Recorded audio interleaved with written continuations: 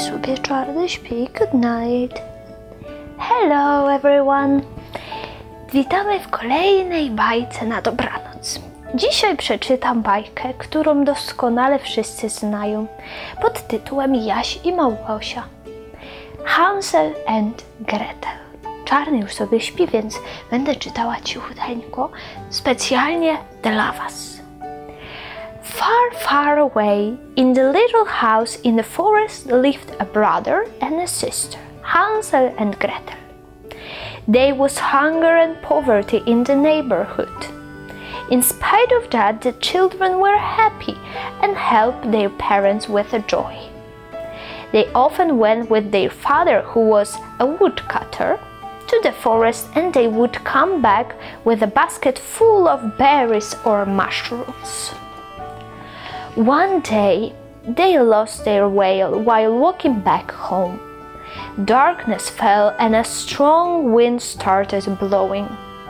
You could hear the wolves howling in the distance.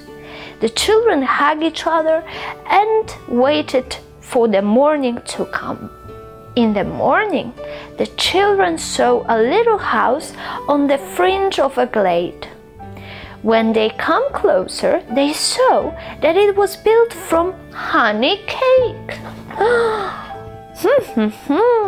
Being hungry, they could not stop looking at the walls covered with rasberry icing, shining savory tiles made of fruit drops, and ice creams with whipped cream standing in the garden. Oh, very delicious. At last they could not bear it and broke off a little bit of cake. Suddenly the door opened with a cracking noise and an old lady appeared on the doorstep. Smiling kindly, she asked the children to come inside. No sooner they had come inside when they realized that in reality she was an ugly old witch. At last, I've got a tasty bit to eat, she called, laughing, and she wanted to eat the children immediately. But after a moment of thinking, she said, little boy, you are too thin, and I'll have to fatten you up a little. And she locked Hansel in a dark closet. The girl was asked to clean the little house and cook food for her brother. From day to day, Hansel was becoming fatter. To check if the boy was ready to be eaten, an old lady asked him every evening to show her a thumb. But the clever boy, knowing that the witch did not see very well, showed a little bitten of bone instead of his finger. 3 months had passed by.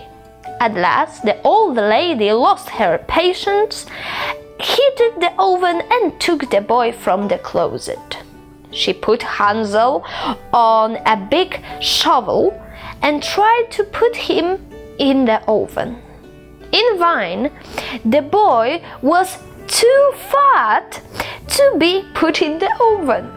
The witch decided to show him what he should do.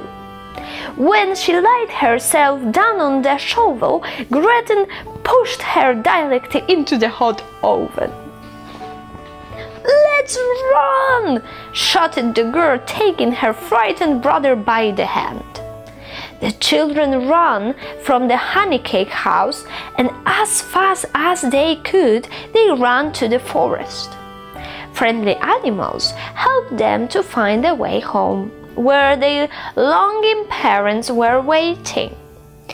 There was once again happiness in the small house, and nobody ever heard anything more about the ugly witch.